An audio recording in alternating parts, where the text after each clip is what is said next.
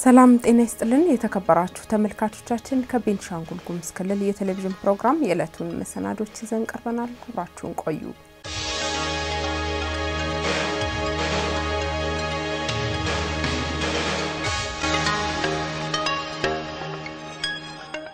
ቀዳሚ ወደ ሆነው ክልላዊ ዜናችን አልፋለሁ። ከዜናዎቹ ጋር ብርቅነሽ በየነ ነኝ። በቤንሻንጉል ጉሙዝ ክልል የኮሮና ቫይረስ ምርመራ ሰሞኑን እንደሚጀምር የክልሉ ርዕሰ መስተዳድር አቶ አሻድሊ ሐሰን አስታወቁ። ለአፈወርቅ ጥላሁን ዘገባ ደስታ አበበ ከክልሉ ብዙሃን መገናኛ ድርጅት ጋር ቆይታ ያደረጉት የቤንሻንጉል ጉሙዝ ክልል ርዕሰ መስተዳድር አቶ አሻድሊ ሐሰን እንደገለጹት የሀገር ስጋት የሆነውን የኮሮና ቫይረስ ወረርሽኝ ለመከላከል ይቻል ዘንድ በክልሉ ርዕሰ መስተዳድር የሚመሩ የተለያዩ ግብረ ኃይሎችን በማቋቋም በቅንጅት እየተሰራ መሆኑን ተናግረዋል። ህብረተሰቡን ከኮሮና ቫይረስ ከመታደግ አኳያ ከሁሉም ግብረ ኃይሎች ጋር እየተሰራ ያለው ስራ የሚበረታታ ቢሆኑም በተለይ በሚዲያና ኮሙኒኬሽን ዘርፍ በርካታ ወጣቶች በበጎ ስራ ላይ በመሰማራትና ህብረተሰቡ ራሱን ከቫይረሱ እንዲጠብቅ የግንዛቤ ትምህርትና እጅ የማሳጠብ እንዲሁም ልዩ ልዩ የበጎ አድራጎት ተግባራት የሚመሰገኑ ናቸው ብለዋል። ክልሉ ከሱዳን ጋር የሚዋሰንና ከ60 ሺህ በላይ ስደተኞች መገኛ እንደመሆኑ መውጫና መግቢያ በሮች ዝግ ቢደረጉም በተለያዩ ምክንያቶች ድንበር ሰብረው ወደ ሀገር የሚመለሱ ዜጎች ወደ ለይቶ ማቆያ እንዲገቡ እየተደረገ መሆኑንም አስታውቀዋል። እንደ ርዕሰ መስተዳድሩ ገለጻ በክልሉ ከ3400 በላይ አልጋዎች ለለይቶ ማቆያ አገልግሎት ዝግጁ ተደርገዋል። በቤንሻንጉል ጉሙዝ ክልል በኮሮና ቫይረስ የሚጠረጠሩ ግለሰቦችን ለመለየት በተደረገው ጥረት 113000 የቤት ለቤት ለይታ ስራ መካሄዱን ርዕሰ መስተዳድሩ ጨምሮ ገልጸዋል። ክልሉ የኮሮና መመርመሪያ መሳሪያ ድጋፍ ማግኘቱን የገለጹት ርዕሰ መስተዳድሩ የምርመራ ስራውን ለሚያከናውኑ ለሰልጣኞች ሲሰጥ የቆየው ስልጠና በመገባደዱ ከፊታችን ሐሙስ ጀምሮ በክልሉ ውስጥ የኮሮና ምርመራ ማድረግ እንደሚጀምር ጠቁመዋል። በክልሉ የኮሮና ቫይረስን ለመከላከል ይቻል ዘንድ እየተደረገ ያለው ስራ አብዛኛው ውጤታማ ቢሆንም በህብረተሰቡ ዘንድ ማህበራዊ ርቀትን አለመጠበቅ ላይ ሰፊ መዘናጋት ስላለ ቸልተኝነትን በማስወገድ ራሱንና ቤተሰቡን ካስከፊ የኮሮና ቫይረስ እንዲታደግ ጥሪያቸውን አስተላልፈዋል ሲል የዘገበው ሪፖርተራችን አፈወርቅ ጥላሁን ነው። የኮሮና ቫይረስን ለመከላከል በሚደረገው ጥረት የከተማው ህብረተሰብ ተሳትፎ አነስተኛ ነው ሲሉ የከማሺ ዞን ጤና መምሪያ አስታወቀ። የህብረተሰቡን ግንዛቤ ለማስፋትም መምሪያው የተጠናከረ ስራ እየሰራው ነው ብሏል። አክሊሉ ቱሉ የከማሺ ዞን ጤና መምሪያ ኃላፊ ወይዘሮ ሰንበቴ ኦላና እንደተናገሩትም የኮሮና ቫይረስ ወረርሽኝ ምክንያት በማድረግም በሀገር አቀፍም ሆነ በክልል መንግስታት የሚተላለፉት መመሪያዎችን መሰረት በዞኑ ባሉት ወረዳዎችና ቀበሌዎች ኮሚቴዎችን በማዋቀርና ባለሙያዎችን በማሰማራት የግንዛቤ ማስጨበጥ ስራ እየተሰራ ይገኛል። በሽታውን ለመከላከል ይቻል ዘንድም ከቀበሌ እስከ ዞን ድረስ ላለው አመራር ትምህርት ከመሰጠቱ ባለፈ ከ500 በላይ በጎ ፈቃደኛ ወጣቶችን በማደራጀት ህዝቡ በሚበዛበት ስፍራ ላይ በማሰማራት እጅን በማስታጠብ ትምህርት እንዲሰጡ የተደረገው ጥረትም ውጤቱ እየታየበት ነው ብለዋል።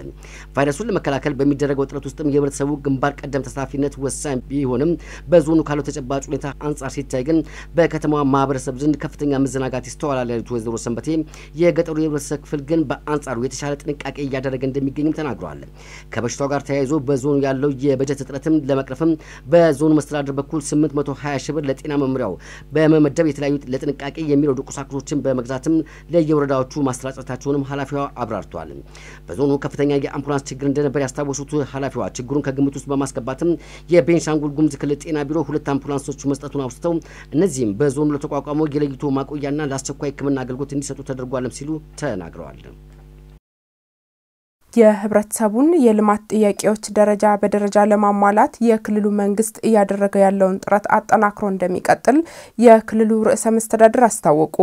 በኩርሙክ ወረዳ ፋመጸሬ ቀበሌ የተገነባው የጤና አጠባበቅ ጣቢያ ግንባታ ተጠናቆ ተመርቋል። ሙልቀን ባልቻ ተጨማሪ ዝርዝር አለው። በክልሉ ጤና ጥበቃ ቢሮ የፕላን ዘርፍ ምክትል ቢሮ ኃላፊ አቶ አብዱል ፈታህ አብዱረሂም በክልሉ ከጊዜ ወደ ጊዜ እየጨመረ የመጣውን የጤና ፍላጎት መሰረት ተደርጎም በ2010 ዓመተ ምህረት ግንባታው የተጀመረው የፋመጸሬ ጤና አጠባበቅ ጣቢያ ግንባታው ተጠናቆ ለምርቃት መብቃቱን ተናግረዋል። ጤና ጣቢያው ከፌዴራል መንግስት በተገኘ ከ6 ሚሊዮን ብር በላይ ወጪ በክልሉ መንግስት አስተባባሪነት የተገነባ ሲሆን ከ25000 በላይ የፋማጸሬ ቀበሌና አካባቢ ህብረተሰብ ክፍል እንዲያገለግል ታሳቢ መደረጉንም አቶ አብዱል ፈታ አስታውቀዋል። በጤና ጣቢያው ምረቃ ላይ የተገኙት የክልሉ ርዕሰ መስተዳድር አቶ አሻድሊ ሐሰን በክልሉ ህብረተሰብ በየጊዜው የሚነሱ የልማት ጥያቄዎችን ደረጃ በደረጃ ለማሟላት የክልሉ መንግስት በቁርጠኝነት እየሰራ መሆኑን ገልጸዋል። ግንባታው ተጠናቆ ለምረቃ የበቃው የፋማጸሬ ጤና አጠባበቅ ጣቢያ በክልሉ ከሚከናወኑ የመሰረተ ልማት ግንባታዎች አንዱ መሆኑን የገለጹት ርዕሰ መስተዳድሩ ተቋሙ በቁሳቁስና በሰው ኃይል ተሟልቶ በሙሉ አቅሙ ወደ ስራ እንዲገባም በትኩረት ይሰራል ብለዋል። የኩርሙክ ወረዳ ከአጎራባች ሱዳን ጋር የሚዋሰን በመሆኑ ህብረተሰቡም ያለም ስጋት ከሆነው የኮሮና ቫይረስ ወረርሽኝ ራሱን በመጠበቅ ከወረርሽኙ ጋር ተያይዞም የምርት መቀነስ እንዳይከሰት ጤናውን ከመጠበቅ ጎን ለጎን በመጪው የመኸር እርሻ ላይም በትኩረት እንዲሰራ ማሳስበዋል። የቀበሌው ነዋሪዎች ለክልሉ ብዙሃን መገናኛ ድርጅት በሰጡት አስተያየት ቀደም ሲል የጤና አገልግሎት ለማግኘትና ለወላጆች አገልግሎት አሶሳ ድረስ ለመሄድ ይገደዱ እንደነበር ገልጸው የጤና ጣቢያው መገንባት እነዚህንና ተያያዥ እንግልቶችንም እንደሚያስቀርላቸው ተናግረዋል። በጤና ጣቢያው መገንባት ደስተኛ መሆናቸውን የገለጹት ነዋሪዎቹ የክልሉ መንግስት አሁንም እንደ ትምህርትና ሌሎች የመሰረተ ልማት ጥያቄዎቻቸውን እንዲያሟላላቸውም ጠይቀዋል።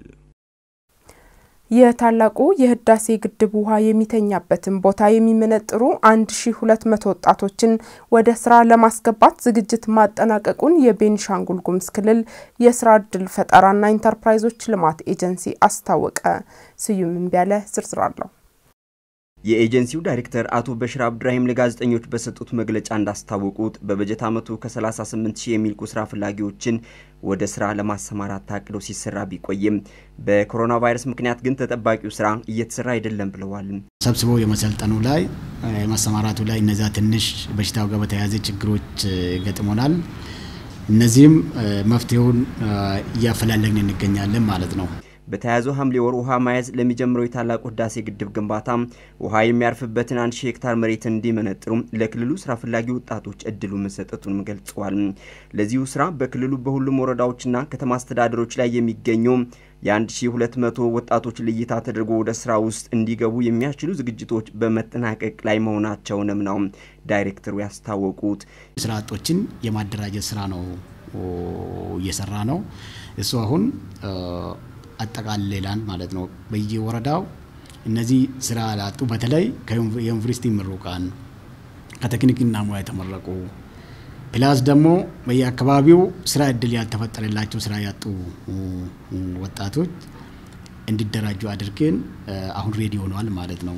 1000 ሄክታሩ በ45 ቀናት ውስጥ እንዲመነጠር ይሰራል ያሉት ዳይሬክተሩ 40% የሚሆነው ስራ በግድቡ አቅራቢያ ለሚገኙ ወረዳዎች የሚሰጥ ነው ብለዋል። ክፍፍሉ ተጋላጭ ወረዳዎችን ለብቻ ለይተናል።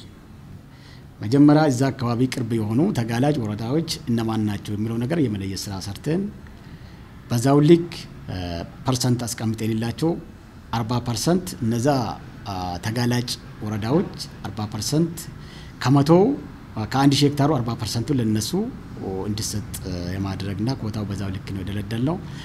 ቀሪውን 60% ደግሞ ሁሉም ወረዳዎችና ከተማ አስተዳደሮች በዛው ልክ ዘንድሮ በ2012 ዓመተ ምህረት ስራ እድል ለመፍጠር ያቀዱትን እቅድ መሰረት አድርገን በዛው ልክ በፐርሰንት 60%ን በፐርሰንት አከፋፍለን የራሳችሁ ድርሻ ያስቀመጥንበት ሁኔታ ነው ያለው ማለት ነው። በስራ ውስጥ የሚሳተፉ ወጣቶችን ከኮሮና ቫይረስ ከወባ በሽታ እንዲሁም ሰላማቸው ለማስጠበቅ የተለያዩ ግብረ ኃይሎች መቋቋማቸውንም ዳይሬክተሩ አስታውቀዋል። በመንጌ ወረዳ ቱመት ጆቦርና ፈርዶስ ቀበሌዎችን የሚያገናኘው የ37 ኪሎ ሜትር የመንገድ ስራ በበጀት እጥረት እንዳይቋረጥ የክልሉ መንግስት የተቻለውን ሁሉ እንደሚያደርግ የክልሉ ርዕሰ መስተዳድር አስታወቁ። ርዕሰ መስተዳድሩ ይህን ያሉት የመንገዱን የግንባታ ሂደት በጎበኙበት ወቅት ነው። ጣሶ ጀታ ተጨማሪ ዝርዝር አለው። የክልሉ ከፍተኛ አመራሮች ቡድን የጎበኘው የመንጌ ወረዳ ቱመት ጆቦርና ፈርዶስ ቀበሌዎችን የሚያገናኘው የመንገድ ፕሮጀክት በ87 ሚሊዮን ብር ውል ተገብቶ የግንባታ ስራው እየተከናወነ እንደሚገኝ ከክልሉ መንገድና ትራንስፖርት ቢሮ የተገኘው መረጃ ያመለክታል። ይሁን እንጂ በአሁኑ ሰዓት ከተከሰተው የኮሮና ወረርሽኝ ጋር ተያይዞ የክልሉ መንግስት ባጋጠመው የበጀት እጥረት የተነሳ ለተቋራጩ መከፈል ያለበት ገንዘብ ወቅቱን ጠብቆ እየተከፈለ ባለመሆኑ ምንም እንኳን ግንባታው እስካሁን ባይቋረጥም የበጀት ጉዳይ ስጋት እንደሆነባቸው የክልሉ መንገድና ትራንስፖርት ቢሮ ኃላፊ አቶ ቀልቤሳ ኦልጅራ አስታውቋል። አሁን ላይ የክረምት ወቅት እየተቃረበ ባለበት የድልድይና የቱቦ ቀበራ ስራዎች ቀድሞ እንዲጠናቀቁና ክረምቱ በኋላ ሙሉ ስራው እንዲጠናቀቅ ታስቦ እየተሰራ መሆኑን የገለጹት ኃላፊው የግንባታ ስራ ወደ መገባደዱ እየተቃረበ ቢሆን ውል ከተገባው አንጻር እስካሁን ግማሽ ያህሉ ብቻ መከፈሉንም አስታውቋል። የክልሉ ከፍተኛ አመራሮች ቡድን የመንገዱን ግንባታ ሂደት በጎበኙበት ወቅት የመንገድ ስራው ብዙ ወጣ ወረዶች ያሉበትና የበጀት እጥረት ሲጨመርበትም ስራው ፈታኝ እንደሚያደርገው በግንባታው ተቆጣጣሪ ተብራርቷል። የክልሉ ርዕሰ መስተዳድር አቶ አሻድሊ ያሰድ የመንገዱን ግንባታ ሂደት ከተመለከቱ በኋላ እንደ ተናገሩት በመንገዱ ግንባታ ላይ የሚስተዋለውን የበጀት ጥያቄ ለመመለስ የክልሉ መንግስት በተቻለ መጠን በጀት በማፈላለግ የግንባታው ሂደት እንዳይቋረጥ ጥረት ያደርጋልም ብለዋል። ባልደረባችን ሙልቀም ባልቻ ነው የዘገበው። የተከበራችሁ ተመልካቾቻችን ክልላዊ ዜናዎቻችን እነዚህ ነበሩ። ቀሪ ፕሮግራሞቻችን የሚቀጥሉ ይሆናል። ከኛ ጋር ተሆኑ ዘንድ ከወዲሁ ጋብዛለን።